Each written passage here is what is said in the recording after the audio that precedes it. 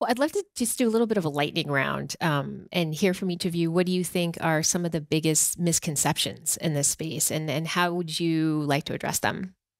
Preeti, do you want to start? Sure. I would say a big misunderstanding is decentralization for the sake of decentralization.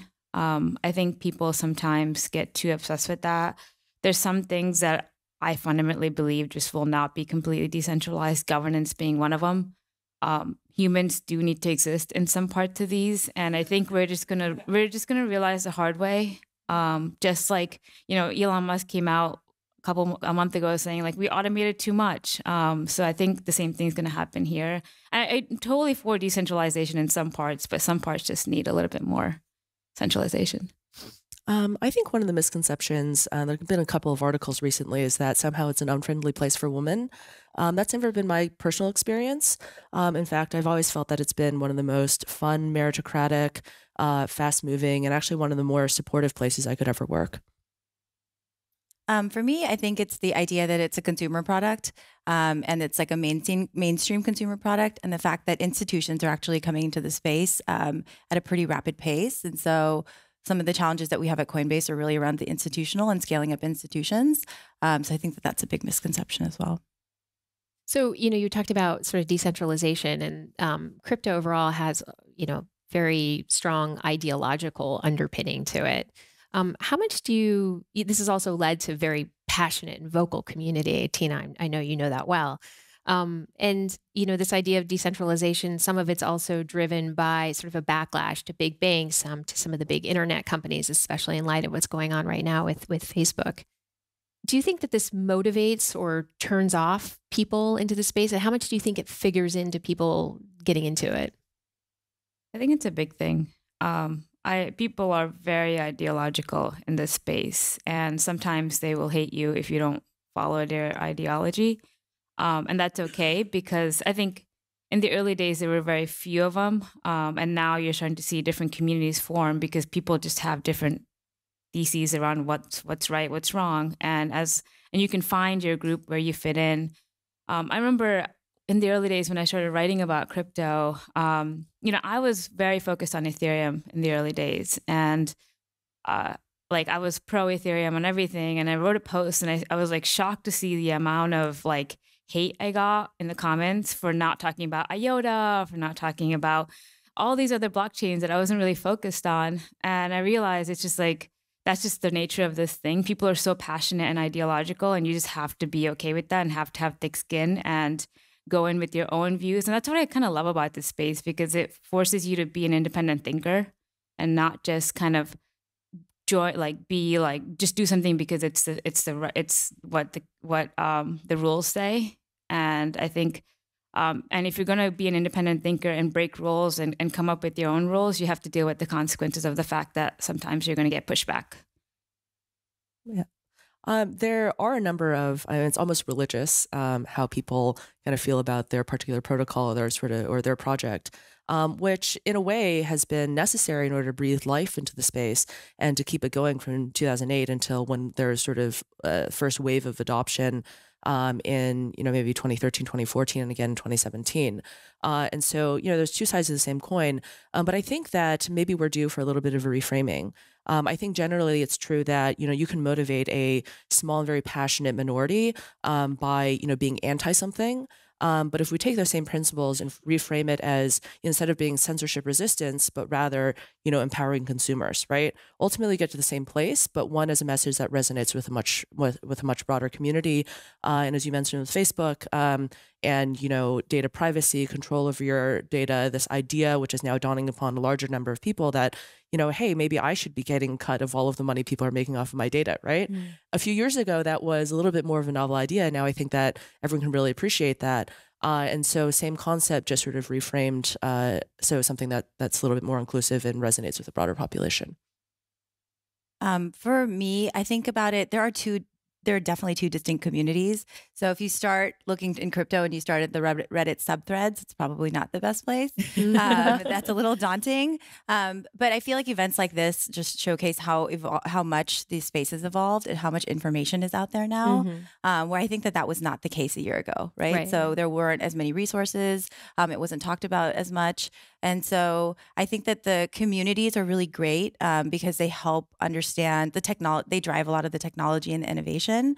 So it's a really great place to go and get ideas and understand the underpinnings and like where it started. But there are so many resources now. And I think that there's a general there's more education and people are like hungry to understand it.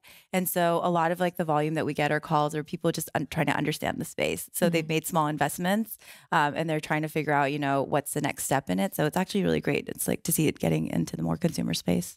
Yeah, and I would say if you're new into the space, I would encourage you to actually be pretty open-minded. Like, don't go into being like rah Ethereum or like rah EOS. Like, actually take a wide view and look at different communities and like what they each preach. And I think it's okay to pick your community and stick with it, but I think it's fascinating. You'll just learn a lot by being kind of open-minded and seeing why different people think different way and why different people have different principles on how they run their communities. Do you think that that's important, though, like for people to really dive in and understand sort of the ideology and principles behind some of this? Because I think some people are approaching it as like maybe sort of amateur investors. Some are just approaching this as a new tech area. Like, do you think it is important for them to really understand some of those like religious underpinnings? Or do you think we're starting to kind of move away from that? I think it is. I mean, like everything is based on like we're defining rules. And so if you don't have a thesis for why you're defining rules in a certain way or certain principles that you're basing that on, then like, I don't know how you define those rules, right?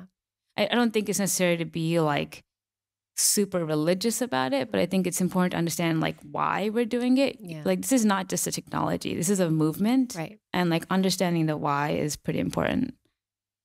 So Coinbase and Earn are both traditionally venture-funded companies in the way that we're, familiar with seeing tech companies kind of grow up in the valley, early, VC funding, seed, Series A, these different rounds. And that's really changed with the advent of these ICOs and these token launches. In some ways, the VCs aren't as involved and anybody can join in, accredited investors, and be part of these projects from very early on and then also have a pretty big stake in them, right? How do you think that's changed the way companies are being formed and run? What shift are you seeing there? Well, I think that there's a number of different shifts. So to take two examples, Ethereum, for example, has, depending on the day, above a 50, 60, 70 billion market cap, right? So if you think about the corollary of a similarly sized company here in the Bay Area, Uber might be an apt analogy. Uber has thousands of employees. How many people are employed by the Ethereum Foundation? I don't know. Maybe you can count them on one or two hands, right? And so if you think about just sort of how you scale those two organizations, it's wildly different. And one, it relies much more on the community to sort of build and sustain value, right? So I think that if you're launching a protocol or launching a token, you can create a tremendous amount of value by relying on the community, but it's a totally different model for engagement, for go-to-market, and how you sort of engage with people who are most people of whom are not fully employed, right? Most people of whom you don't give them W-2s. You need to motivate them through other means, oftentimes very indirect means. And so that's one. Another example I'd bring up is Binance, for example. So Binance is arguably largest exchange in the world right now, and they launched their own token, pay all of their people in BNB. And maybe some other cryptocurrencies. It's unclear where their headquarters are. It's unclear where their servers are. And there's sort of this. They're like the sovereign company almost, right? And they did all of that in less than a year. So very quickly you have massive scale and massive value being created in totally non-traditional structures, right? And so I think that there's potential learnings to be had from both of those, and I don't think we've seen really anything at that scale with such new models until now. Right. Yeah. Preeti, how have you been thinking about that as you're starting a company? Yeah, I think I agree with you on the openness and the community being a huge part of it. The other thing is when I'm thinking about hiring, I think there's a certain type of culture you have to build with a crypto company. Like you have to work with people who are okay with like rapid change every day and like thinking of things from ground up, thinking from first principles. Like some people are not like that, just to be frank, and like they prefer the more structured approach, and sometimes that's just not the right fit for early crypto companies. Because like you need to be able to move with the market. Like a lot of these rules are not defined, and like working with regulatory stuff, like that's kind of scary. You have to be okay with like the fact that things can go totally wrong. So all that are things that you have to build into the culture. This ability to be risk taking versus risk averse. So I know, a lot of the headlines are really focused on price, right? And that's a lot of the conversation. And I would love to just kind of hear your thoughts on like how you feel about. I'm sure you all have strong opinions about that. It's very relevant. I think that speculation is really the first use case of cryptocurrency. And I think that's okay. It creates a lot of the energy and brings a lot of people in because it just creates a lot of headlines, creates a lot of attention when you're up 1,000% and then down 500% and whatever else, right? But I think eventually people are building out use cases. That's what we've been trying to do at Earn now within Coinbase to build ways that people can actually use cryptocurrency on a daily basis and integrate it into something which is inherently useful outside of sort of the speculative nature of it. So I think really that's just a matter of time. So one thing you're going to hear a little bit more about in depth later is the regulatory environment. I would love to hear, and Tina, maybe you can start off, like how much does that play into how you approach your company, your product, consumer communications? There's still some murkiness around how this is all going to be regulated. Yeah, absolutely. So for us, we think very deeply about regulation. So we want to be friendly to the regulators. Everything we do, it's like top of mind, right? So as we think about everything from our business processes to the leadership team and the investments that we make in our products, that like the underpinnings of that are very real. I think Chris Dixon said this in one of our board meetings that like the regulation is like an existential thing for us, for the industry. So it's something that we should always keep top of mind. So for us, again, it's just like staying on top of it. Talking about like the work that we're doing to be trusted, to be safe, to make sure that all of the things in early crypto that you heard about never manifest on our platform. But I think regulation is like like Preethi was saying, it's a really big deal, and you have to be okay with a little bit of the discomfort of knowing that that doesn't exist, but it will come. And so you should just do your best to be prepared for it. And a good percentage of your employee base is in the compliance area. Yes. Yeah. Correct. Yeah. Mm-hmm. It's incredibly relevant. It's always in the background and it's constantly evolving. It's usually catching up to industry, quite frankly. But one of the interesting things about cryptocurrency is because cryptocurrency is inherently global and becomes global sort of much faster than other, maybe financially oriented products.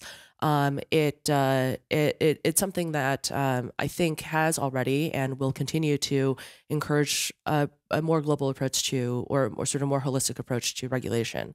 And so, as we've seen throughout the world, there's a number of different approaches. Personally, given the choice, I still think that the U.S. is a relatively good place to be doing business and be in crypto. Because in the U.S., if you disagree, you can go to court. In other jurisdictions, if you disagree, you go to jail or maybe even go to the grave. And so, relatively speaking, it's not a bad deal. Yeah, I mean, the regulatory thing is like an unknown. I can't say I or anyone knows the answers. For me personally, for example, my project does have a token, and like I can't say I know all the answers for how we're going to tread the regulatory waters, but that's something I'm hoping that I can work with my investors and the regulators on together. I think it was eye-opening to me when I went to the Satoshi Roundtable meeting like last year or like earlier this year, and there was a lot of traditional regulatory people from the CMC, like all the regulatory bodies that came. And like I realized that even like they're not like, they're actually very friendly They don't want to like harm the system. They like don't want to like kill blockchains. Like they actually want to figure it out together. And so as long as we're not like, we just like work together and not like hostile towards them, I think we will get to a good place. It's just going to take time. Did that figure into your thinking when you were starting a company? Did it make you hesitate or just?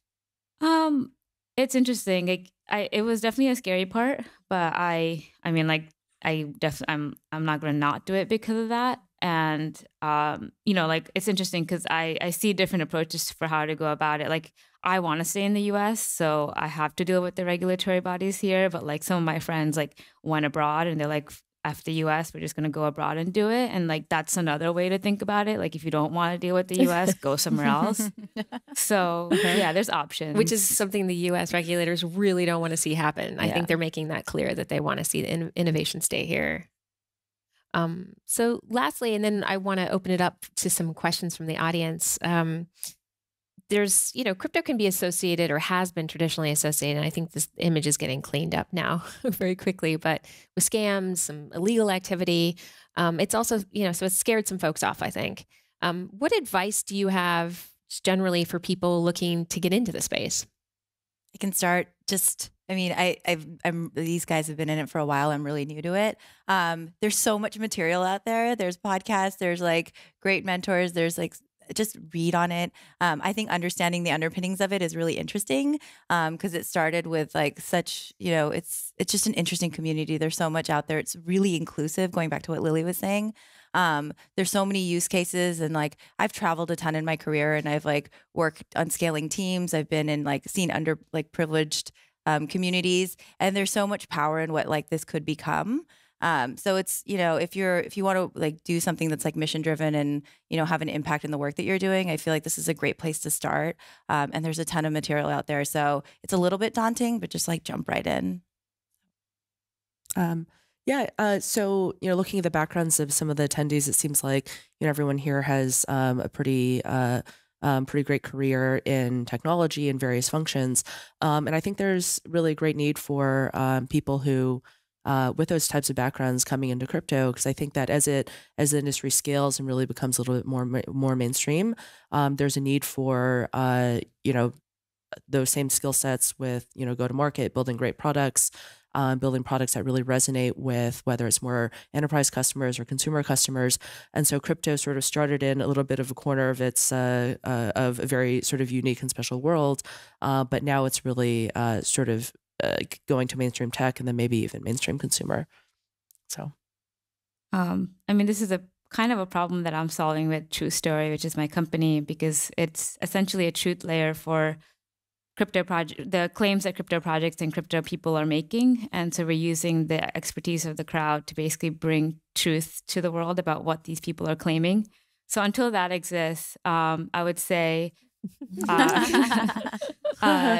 I mean, how I go about it. I mean, like, first of all, like you can smell a scam. Like you just like look on the website and like poke around. You're like, all right, this is a scam. Like it's not easy. If you can't figure it out, ask a developer. Like they'll look at it and be like, yeah, this is a scam website. To like read the white paper and try to like get an understanding. Go join these like Telegram groups and Slack groups. Like a lot of really smart people are talking about this stuff. I'm just like, just do your research on everything. Don't just jump for something because you saw something on Reddit or like Twitter. Just actually do your research. Great. With that, I'm going to open it up to any questions from the audience. Hi, everyone. My name is Bianca. First, thank you, all y'all. You could be doing a lot of different things this morning, so thank you for joining us. So I think from a company standpoint, my question is like, what does responsibility look like for you guys as practitioners in crypto? The reason why I ask, or kind of the vein, is tech tends to have this very like hands-off approach, but kind of being aloof to like the power that they inherently hold. So I think how are you guys balancing like the capitalistic with also like the ethical and human side, in that like you have all this attention. So I think about Coinbase, you have all this attention, you have a lot of people, like you're going to be the people's first line of information gathering. So yeah, how do you guys think about your roles as educators, curators, but also like, this is not investment advice, you know? So that's a question I had around the company side. I mean, at Coinbase, we talk about this a lot. Like people will use Coinbase and Bitcoin or the blockchain like interchangeably in conversations. So I feel like we carry a large responsibility in just education. And so we don't have like 50 assets on our platform. We don't, we try to be really mindful and thoughtful of like how we introduce new assets. We, again, like I said, we're really regulator friendly. So we're trying to make sure that we partner with them. There's education happening both ways. So for us, we do think we take it deeply responsibly. We take a deep responsibility for it just to make sure that, every customer that joins our platform feels like they're coming into a safe space where they can learn. And it's a good introductory point. So for me, I think that is top of mind, and everybody you talk to at the company, it's an ongoing conversation. So I don't think that responsibility is lost on us. And we take it with a lot of respect. Yeah. Yeah, I mean, as an individual contributor, I take that pretty seriously too, because I'm starting to realize that like the things that people like me, Linda, or others say, like people actually really listen, and like people take that to heart. And like if I like shill a coin, like that's not the responsible thing to do. So like it's just about being thoughtful about how you communicate with the community, and like making sure that you're like you're not just pushing your own interests, and actually like doing the right thing. I think that Coinbase is doing a lot in terms of helping sort of being a steward for people who are having their first experience with cryptocurrency. And so I think that's really great. And I think that, there's certainly going to be a lot more sort of education that needs to be done. There's 4 assets on Coinbase. There's probably 1,000 assets out there that could be on Coinbase. And so there's going to be a little bit of a bridging that's going to have to happen in terms of education, sort of making sure it's a safe experience for people. Anybody else? Mm-hmm. Lily, you talked about the first use case being speculation, and we've obviously seen massive valuations and all of these things around these coins or cryptocurrency. Could you bring it down to like kind of a more base level? And that is, where do you see, or where have you seen some of the first use cases of converting cryptocurrencies to actual products and services sold? Like, well, I don't know where to right. start. I might talk about earn.com if I may for a second. Because that was, in all honesty, that was one of our major motivations, which is that how do you make it useful in people's everyday lives? And so we really thought about it as how do you, instead of trading capital for cryptocurrency, which is the way most people have gotten into cryptocurrency, that requires still a little bit of friction, because you've got to go sign up for a website, link your bank account, do a scan of your face, right? And do all this KYC identity. And, some people might get lost along the way. And so while that's onboarded a lot of people, what if you could trade labor, just a few minutes of your time, in order to get a little bit of cryptocurrency, right? So that was one of the ways we thought about earn.com originally. And it was inherently useful because it was sort of based around the fact that we all get too much email anyways. What if you can monetize that? Something everyone can get behind. But at the same time, it was sort of like a Trojan horse for crypto to get into the mainstream. And so that was, one of our early efforts. I think it's still early days, and there's a lot of potential left in sort of the way that can go. And now what I think you're seeing cryptocurrency sort of get into a number of existing kind of business models so like affiliate networks, for example, right? Affiliate networks, loyalty programs, gaming, all of these things which already have massive audiences, paid advertising, even validating sort of CPA instead of CPC type of advertising, which are things that can actually be potentially dramatically improved through the use of the integration of a token economy. And so I think over the next year, we're going to see a number of those things be proven out. And what we've already at least heard is that I think Starbucks talked about maybe integrating blockchain to the loyalty program. Rakuten, which is, $9-10 billion business, owns Ebates, owns a whole number of properties that are related to sort of loyalty and consumer affiliate programs, is also thinking about rolling out a coin. AirAsia as well for loyalty programs. So I think you're going to see a number of the things sort of get integrated into platforms we already know and love. Hi, thanks again for being here. I'm Teresa, product manager in payments at Airbnb. So I'm working a lot on privacy and data protection, specifically GDPR. So how does a decentralized network deal with these types of regulatory things that do impact everyone, like GDPR? And so for those who don't know, GDPR is the European regulatory protocol that requires data deletion, right to deletion, right to access, and right to portability of your data. So how do you deal with that from a decentralized perspective? I can speak to that. So we have been spending a lot of time actually on GDPR. So I can talk about it in two frames of reference. So at Twitter, we spent a ton of time working on GDPR. Obviously, as a social network, there's broad implications. It's slightly different at Coinbase, right? So we do upfront KYC. So for us, it's a lot of as a financial institution, we know and track very specific things. And there's very specific ways that we do data deletion. So for us, it's something that is top of mind and something we've always kind of been working on. And so GDPR is just a different lens by which we're looking at the data deletion and maintenance. So for us, it's been work, but it's not been something that hasn't been top of mind already. So it's just a slight tweak to the work that we've already been doing. Thanks. Good morning. First of all, thank you for sharing your insights and advice to the community. This is terrific. Following on the question of regulatory, can you guys recommend a public or good public Slack channel or Telegram channel that we could, be part of, listen in, and so we can track what's going on? It's also a great space. question for our two regulatory experts. They're going to be on stage in just a little bit too. I don't know if you guys have any. I can't think of any. I think the problem with right now is it's kind of dispersed. There's information everywhere, and there's really no central resource. And that's kind of the hard work you have to do, I think, right now, unfortunately. But I don't know if you know of any central sources. Coin Center, and we have somebody, Robin from Coin Center, on. They're a great resource for all things regulatory. Great. So with that, we're going to take a short break, and then we'll have our next panel. So time to go grab some coffee and network.